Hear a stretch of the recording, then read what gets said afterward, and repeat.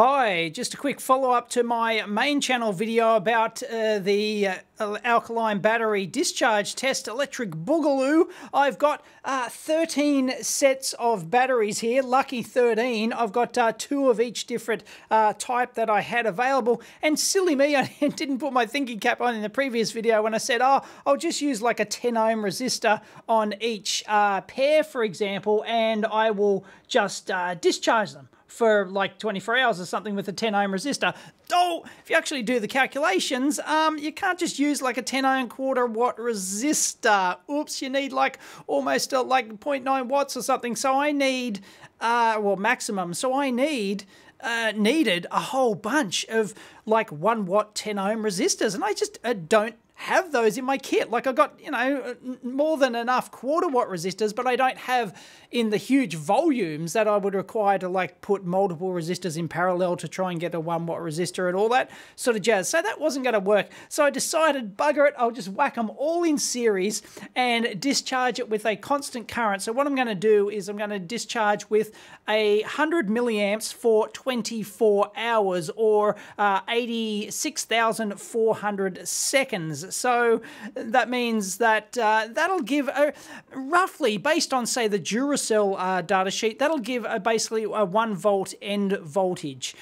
So I didn't want to pull up every data sheet, and some data sheets aren't available for these crap brand ones and things like that. Others just don't have a characteristic curve for 100 milliamp discharge. So I'm going to say, you know, they're all roughly equivalent in terms of capacity, give or take, you know, 5% or something perhaps. So there's probably not going to be a lot in it. So I'll take a figure of 100 milliamps for 24 hours, so 2,400 milliamp hours total will be extracted from these batteries, and I'll do this twice. One of them I'll just like leave with no load, and the other one I'll actually put a small load. I might actually leave them all in series and actually put just one 10 microamp constant current load on the whole string for storage. What do you think? Rather than having to disconnect it all and then just solder on individual resistors on each one, I think I'll just do it for the whole string. Anyway, so that's the plan. So I've got it hooked up to my electronic load here, and I'm about to run a 24-hour test. So I've set it to 0.1 amps here, 100 milliamps.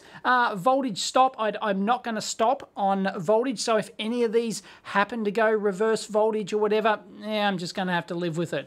Okay, so I'm not worried about that. The current stop, I'm not worried about that. Oh, sorry, capacity stop, milliamp hour stop, not going to worry about that. But the time stop, 86,400 seconds is 24 hours. The voltage on will be 0.5 volts, so that should work. So I don't use this all that often. How do I run it? So I'm running the battery app. I think I just hit on, don't I?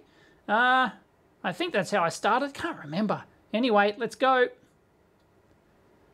Ta-da! And there it is. So I've got 40 volts total, and we'd expect that to drop a bit. It's drawing 976.